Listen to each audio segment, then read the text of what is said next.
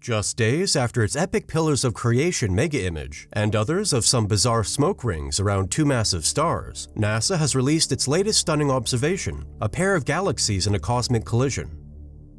Shown is IC 1623, a pair of colliding galaxies located in the constellation Cetus, or the Whale, about 70 million light-years from Earth. IC 1623, like most distant galaxies, radiates strongly in the infrared spectrum, which is seen by JWST's NIRCam sensor and used to make this primary picture.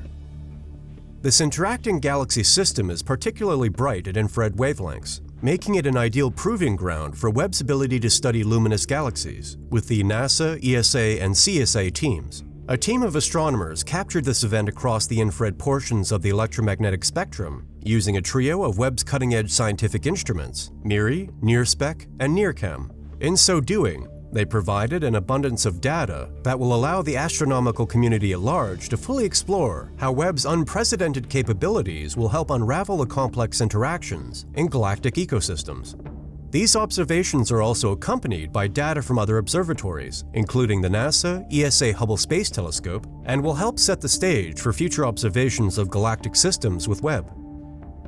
It has long captivated astronomers' curiosity to see what would happen if these two galaxies merged. Intense infrared emission is being produced by the ongoing extreme starburst, and the merging galaxies may be forming a supermassive black hole. This crucial information has been obscured from telescopes like Hubble by a dense band of dust. This spectacular image is a combination of MIRI and NIRCam imagery, made possible by Webb's infrared sensitivity and its impressive resolution at those wavelengths.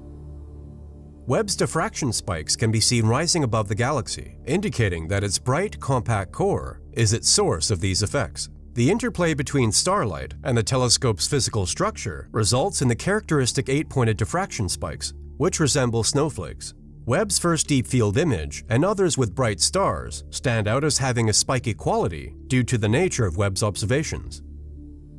Let us know what you think in the comments section below, and as always, don't forget to like, subscribe, check out our previous videos, and visit our website if you love reading at www.nasaspacenews.com. Thanks for watching.